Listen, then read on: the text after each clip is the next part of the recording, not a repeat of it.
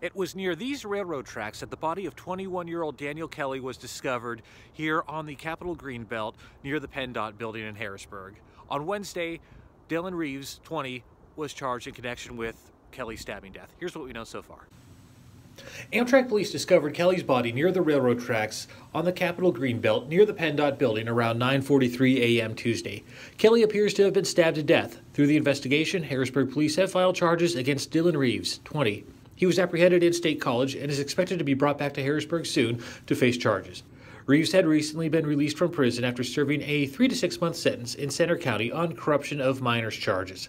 In November, he was incarcerated in Dauphin County Prison for a few days on retail theft charges. What led to the stabbing is not yet known.